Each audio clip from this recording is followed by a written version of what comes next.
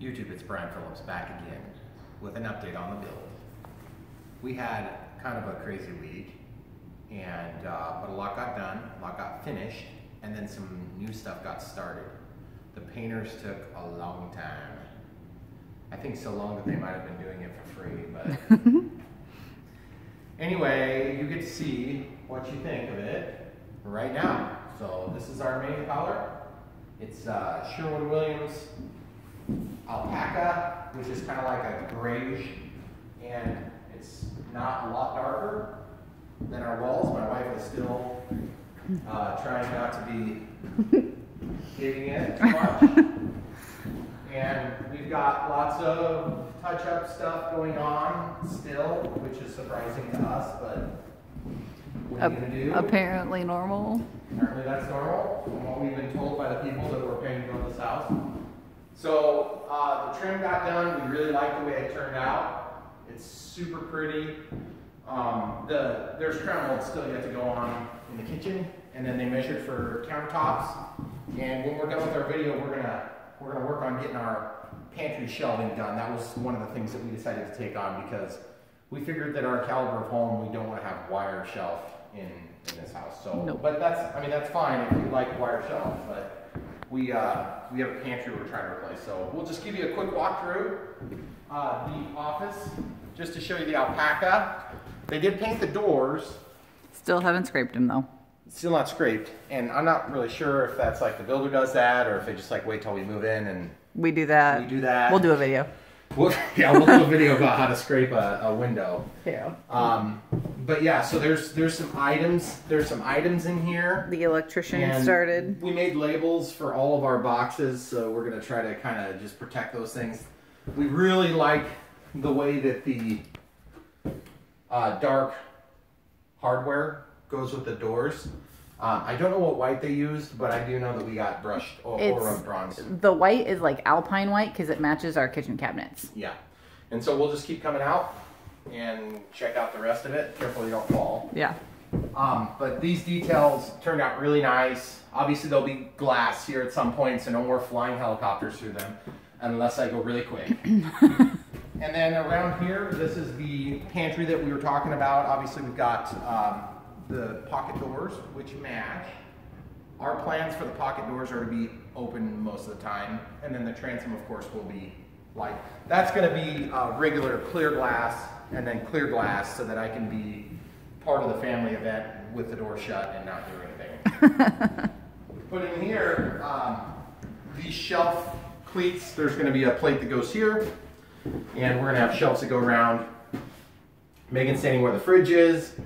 And if you want to just kind of come around here, we've got the fridge is going to go here, microwave will go here. And so we've got one shelf that's going to be 16 inches deep to receive a microwave, an over-the-range microwave. And then we just have to steal some power off of, we have 2 circuits for microwave circuits in here, and then just the regular circuits for everything else. And then I think we're going to fill in this small piece here, and there'll be 2 16-inch shelves on the bottom, and then 12-inch deep. So, and then these ones are going to be, we're going to steal a little bit of the depth to make this piece. So they're going to be like 10, 11 inches. Yep. And that way we preserve some of the useful cabinet space for countertop space rather. And that'll have matching countertops. Yep. And quartz. We're doing quartz. Do you remember the color? Granite in the kitchen. Oh, granite in the kitchen, and we're doing quartz in the bathrooms, which some of you are going to think you're nuts because quartz is awesome. Well, it's not bad. It's just not what we wanted because we looked into it and we figured we want the heat resistance of granite. We got granite in our house. We love it. We never had a problem with it. Shh, don't tell. Anyway, so obviously the stove's gonna go here, microwave's gonna go here. You guys have kind of seen this. Crown mold's yet to go on. The mud room has some new stuff going on. I'm sort of careful with these doors right now because there's a keeper that goes on the bottom that guides the door open so it doesn't bang into the casing. But this is the way the flooring's gonna look. So this is a tile that's made to look like wood, and then obviously in here the half bath.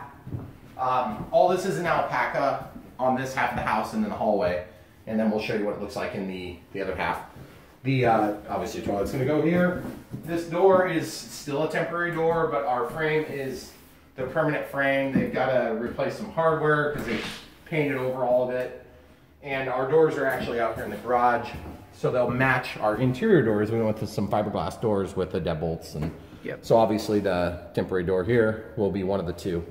And then that other one that's in the middle was a pocket door that got screwed up. Pocket door that was just like bent. Yeah, it was warped. So as you can see, the cubbies turned out. We really like the cubbies. Super awesome. Awesome. Very. Our builder did a really nice job on that for us, and we had worked with them, especially with this part here. Megan and I were trying to preserve this detail here, even though it's totally just, you know, completely superficial. But we figured we'd get all the storage we want, we'd keep it feeling airy, and it turned out great. We can put like off-season stuff up there that's out of the way. Yeah. And then this bench is stained with a dark color, but it's covered up. It's covered. We'll show you the color out here, actually. Yeah. Because we have uncovered. In fact, let's do that right now. So they got the stain onto the cabinets. That's always fun. But you can kind of see. Oh, and then we also have the stairway railing. Yeah. The stairway railing is also exposed. On one section. We would show you all the fixtures, but they're in boxes with labels that have all our contact info on them for the electrician. So this is what it looks like. Why don't you give them a closer look? You guys haven't seen this yet, but we mixed Kona and espresso 50-50. And if you've ever used, it's a Varathane product. We were really happy with it, but the Kona is like super thick, like syrup. And then the espresso is like water, like a more typical stain. And so to get them to mix, they're both an oil-based product, but they didn't mix great just because the viscosity was so different between the two. So if you do it, it goes a long ways because it's very dark and it soaks up in like the second, third, fourth, fifth coats. We just tried to see if we could darken it at all. Can't really darken it. So we wanted to go with a smooth finish, with a gloss finish. So that's what we're gonna do. And ironically, we're using, this is poplar. We're gonna use pine in there because pine is like about a third the price. And the reason we ended up with pine was because if you go and look at melamine, which would be like a chip fiberboard, some sort of mixture of fiberboard or chipboard, and then they nose the edge with a veneer that's usually very low quality. It's hard to get a good finish, and it's extremely hard to cut, especially if you have to cut lengthwise. You're almost guaranteed to ruin the edge. Of course, then you can put a toe kick or some sort of nosing on there if you want. We just decided it would be a lot easier to go with something like this because you get so much more board rigidity. This is like a edge glued pine. And we did some testing and we figured out that the stain takes almost exactly the same. And so we'll do a 50-50 mix, and then we're gonna poly it with a triple coat Varathane water-based. Yeah. Even though the girl told us to use oil-based, we were like, okay, we'll do that. She didn't seem to know what she was doing, so it was okay. We'll give you a shot of that next week, but for now we're running down the bedrooms, let you see what you got going on. Oh, and then of course, we've got these cleats here. These cleats, see, not painted. Oh, they're not. These are gonna go onto that wall, and then the shelves will sit on the cleats. So these are just the extra ones. And then those are the laundry. These ones are for inside the laundry room. Yep. So they're gonna go up onto the end of the cabinetry and things like this. So it's gonna look really good. Things are starting to come together. I love the way that the paint looks. Megan's not crazy about it. But in the bedrooms, we used a Sherwin sea salt. Yep. Which is, I want you guys to just see it down the hall. This color is crazy morphing style color. So hard to see. And what's gonna happen is we'll walk you down the hall. Of course, pocket doors. Oh, let's show them this. Barn doors. This is where we're gonna do, barn doors, sorry. This is gonna be how we're doing our audio video shelving. So we're gonna have holes drilled up and down the length of these. And we've got Smurf tube for pulling HDMI cables and things like this for later on if we do a flat panel TV or something like that on the wall, which we did 2 different positions, a high and low position, and the Smurf tube just passes by all of them. So this is going to have 4 poplar shelves. We're going to go for the more expensive material on this because it's not as big, and it's going to be kind of a focal point. This door will pretty much be open unless we have visitors. Same thing with this one's going to be a coat closet, so nothing really too fancy. We did go for painted white shelves. I think they took care of us on that. I mean, we spent a few $100 on going white in the master bedroom, and then boys' bedroom because we just thought it looked so cool, and it's a lot of work. Those guys did tons of work. Yeah. So it looks green, but if it was cloudy, this color would look gray, or if it was a flashlight, like a 5K light, it would look really gray. And then sometimes it looks kind of blue, but as you can see right now with the sun shining on the wall, the exposure probably gets totally screwed up. It does. But here, how about if I stand in the way of it a little bit? It looks green. So I think it looks really cool, and then this is how the closet turned out. It looks just like this in our master. We did the sea salt in the master bedroom, both kids' rooms and the kids' bathroom, but the laundry we did as the Alpaca. So, and that's Sherwin, if I didn't mention it earlier. I thought I did. Yep, I think you did. Same thing in the linen. We just did white shelves, but we painted the cleats are the Alpaca color, which I felt like that was a good compromise for the painters, because then they didn't have to tape off all the cleats, because you're not going to see the cleats, you're going to see the shelves. Yep. And it looks great. Same thing, laundry. We did tile, because obviously if you get a leak or something. One thing I'm kicking myself for, I didn't do a drain. Probably should have done a drain, but we just didn't. So, I mean, we have a drain here, but not a drain in the floor. They painted our cabinets. Several times. They didn't put bumpers on them, so they were stuck. So they painted them white, because these were antique white. The outsides are painted, and it looks good. It's kind of hard to see, I know, because it's dark, but Alpaca here, there'll be one cleat that goes across, one support, and then cleats along the sides, and then there'll be a single shelf, which we are probably, I don't know, we're probably going to have to stain that one too. I didn't even think about that one. Yeah. Because it's not painted white. So, and then we're going to do crown mold up above these. We did do an exhaust vent and a light in there. So this is the other kids' room. Did the sea salt still here too, and we just love the way it turned out. This one we didn't do a closet system because we got one for a steal. So really like the color. Megan, I don't know, she's still working on her. It's growing on me. It'll be okay. And then the ceiling fan. There's a ceiling fan. Oh yeah. Well, this one doesn't have lights yet. The boys has the light kit. The boys have the light kit on it. But this is just one of the well, we do ceiling fans everywhere because we use ceiling fans. So some people don't use ceiling fans. Fine. Come on in here. Kids' bathroom. Sea salt. Linen closet looks just like the other one except it's sea salt. Again, kind of hard to show. It's a little bit dark. One detail I want to show you guys, the way they did this corner for trim. Oh. We were really reluctant to keep it the way they did it initially. And what they ended up doing is they just carried the corner all the way in from this. And it ended up turning out good.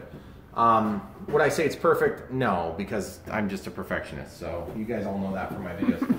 But it looks good. And they turn out good. And then they had to do that here. I'm surprised our architect didn't catch that sort of detail. But this is kind of a unique thing. Usually the doors outside of the main living room are not going to have all the details on it. But we specifically told the builder when we were starting this process, we said we want that detail. And we're really glad we did it because it looks awesome. We're really happy with it. It looks great. They did a good job on it. If I could have paid a little more to get pine instead of MDF, I would have done it in a heartbeat, but I didn't know that at the time. I wish I would have. Come on in. I'm sure would have been a lot more though, so. Yeah. And then this is another room with the sea salt, and it just looks wonderful. We love the color. I don't know if you guys can tell because the exposure is always questionable on a video like this. Yeah. But you can tell how much, well, maybe you can't tell how much different, but seeing this in person, just the way the shadows go, it changes the color. It almost looks like a bluish hue. And I love the color. And I'm not sure what it's going to look like when we've got grass out here and trees that are foliated. I mean, obviously everything is in winter mode. So, and then here's the tiles for the shower. So this is a ceramic tile. It's called statuary white. It's supposed to resemble like Carrara marble. Carrara marble. Yeah. That's right. And then ceiling fans and things. Again, we're not going to show you all those. We'll just let you guys wait and see that. If you're following along, obviously it's a pretty detailed build process, but come on in. Everything's turning out really good. Got measured for, we're doing quartz in all the bathrooms. Yep. Because we don't have any like hot pans we're going to put on there. So this is the same, this is going to be an edge piece. So we're going to have this along here, and then the seats are going to be quartz. Quartz. Yep. And then this will be all Tile. And then there's going to be, they actually put down, I couldn't believe they did this. It was very weird. But they put down tile, and they're going to put they're going to build their curb on top of the tile, which I really have no idea why they did that. And I asked the guy, I said, why did you do that? It seems like a waste of money because that's a pretty expensive tile. But I'm sure they had a reason for it. And it's not like it's a zero entry. We don't have handicap accessibility, not to the full extent, but it'd be cool if we did. Anyway, so as you guys can see, it looks really nice. They kind of stopped here. And the guys that built our house do a ton of remodeling, so I think the flooring is one of their specialties, and we've been really happy with the way it's turned out. Really like the way this turned out. I don't know how well the lighting's going to be, but the pull-down attic access is just, we love the way it works. It's super cool to have that access. That R10, that thicker door, will keep it from twisting. It's usually very thin, and it will twist. And then you don't always get a good purchase on your seal. So we love the way it looks. There's still a little bit of finish to do because the paint doesn't want to dry on the bolt heads. And I'm not sure if they're going to be able to see great the color. I know, the color and the white shelves. Yeah, but we just love the way it looks. Obviously in person you can see, and then we have all the closet rods. Yeah. They're all stained, and they're going to be stained just like our wood out there. And they're just pine, so nothing special. And then we'll have white cups to receive them. Yep. It's going to look really nice. So as you probably can imagine, a lot of this is going to get covered by clothes and different items. Airplanes. But it's going to look awesome. No. And with that, you pretty much have the update you've been desiring so badly, I'm sure. And obviously, the plane footage is very lacking right now, and I apologize for that. It's probably going to be that way for a few weeks because we're literally running like 100-hour weeks right now, trying to get everything taken care of. Between that, and I take this like small break in the middle for work. So anyway, guys, come back for more. We really appreciate you sticking around while we work through this process. Obviously, we know you're here for RC stuff, but this is really cool. It's a big part of our life, so we really wanted to share it with you. And also, we want to go back and look at it later, which is going to be cool. So as you know, check the description. There's stuff you can buy. I think we'll link to probably the stains in case you like the color. And I don't think we can really link to the paint, but you know the names. So it's Alpaca out there, and then sea salt in here. And we love, I like both of them. The one out there we could have gone maybe a touch darker, but I think we're gonna be happy to start getting furniture in. Guys, thanks for watching. Thanks for being a part of our lives, and thanks for your support. We'll have some more comments soon. And by the way, the weather is still horrific in Iowa. I mean, really bad. It's like minus 15 right now, wind chill. No fun. Can't fly in that. And it's really windy, obviously. So as soon as the weather turns, we'll try to get you some stuff. But until then, like in July, we hope you can make it. Come back for more. YouTube, it's Brian Phillips again. We're not done with you just quite yet today. I told you we were going to work on these today, and I wanted to give you a quick preview of what it's going to look like. This is our pantry, mostly for my wife, because I love her, and she tolerates everything that I put her through. So come on in, and you can see what we've got so far. We worked on this today. Basically what we've got is these 12-inch shelves that are built in. This is going to be an end panel. Of course, we can't cut it to size, so I've still got it wrapped in plastic. And these are going to be stained, just like our railing, which is Varathane Kona 50-50 mixed with Varathane espresso, right? Yep. And we are going to do poly, triple coat cover on it, and it's going to look really nice.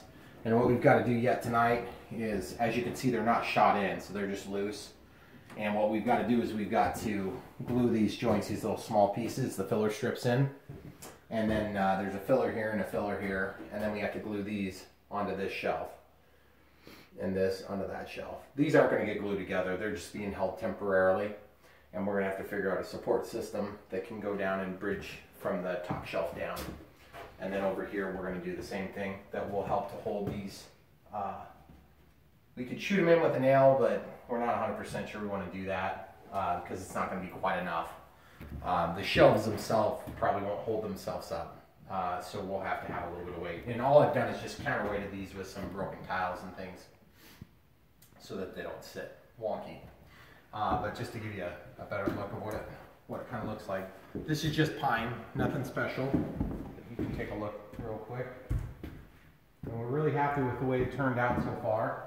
It's going to give us a ton of storage, and we didn't want to block our window. And they're 16 inches on the bottom 2 shelves, and then they are 12, 12, and then 12, but then this part is 16 so that it can hold an over-the-range microwave. And then our fridge will go right here. It's our second fridge in the kitchen, because we need 2 fridges in our kitchen now, which is pretty sad, but totally true. So that's it, guys. Let's show them one last quick look and then we'll go. So thanks for watching. We just wanted to spice it up and give that one little detail. Of course, it's been a long day, so we're done working. Come back for more. Thanks for watching.